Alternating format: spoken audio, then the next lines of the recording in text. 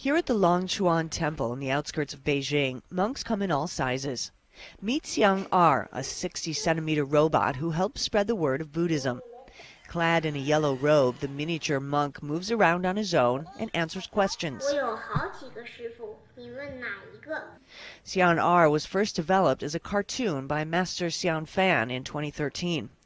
The temple published Xian Er cartoons, sold Xian Er merchandise, and finally, with the help of artificial intelligence experts and a technology company, turned him into a robot.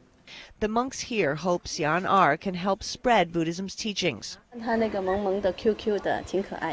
He looks really cute, said this tourist. He'll help spread Buddhism to more people since they'll think he's interesting.